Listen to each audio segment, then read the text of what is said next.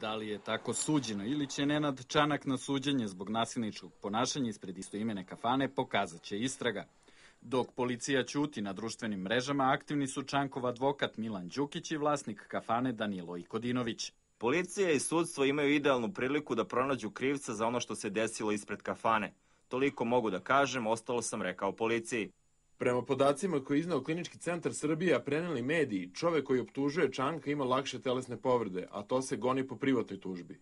Iako je Čanak najavio da se neće pozivati na poslanički imunitet, procedura u slučaju da se dokaže da je bilo krivičnog dela je sledeća. Sada su na potezu istražni organi, policija i tužilaštvo, koji će, u slučaju da se potvrdi istinitim vršenje tog dela, Narodnoj skupštini Republike Srbije uputiti zahtev za ukidanje imuniteta narodnog poslanika Nenada Čanka.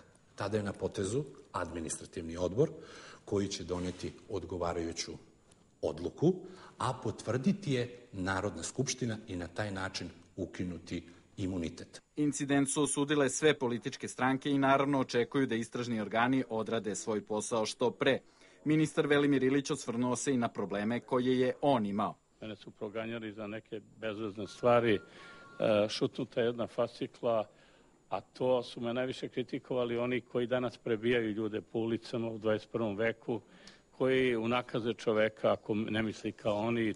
U samom događaju ima mnogo nedoumica od one da je prebijeni Lešanović incident prijavio tek po dolasku u Beograd, što otežava istragu i da je, kako smo nezvanično saznali, odbio da uradi alkotest. Advokat Božo Prelević ceo događaj vidi kao pokušaj nanošenja političke štete Nenadu Čanku.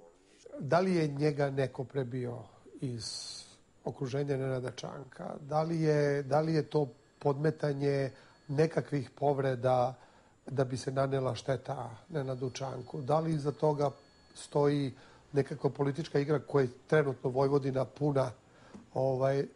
Mislim da će pokazati vreme, ali ono što sam ja siguran sam da Nenad Čanak neće biti osuđen da je ovo delo izvršio ne zato što će se pozvati na imunitet, nego verovatno zato što neće biti ili dovoljno svedoka da je on to uradio ili će biti dovoljno svedoka da on to nije uradio.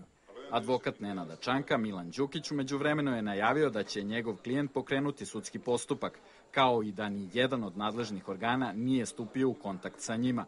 U policiji i pored nekoliko pokušaja za B92 nisu hteli da govore o ovom događaju.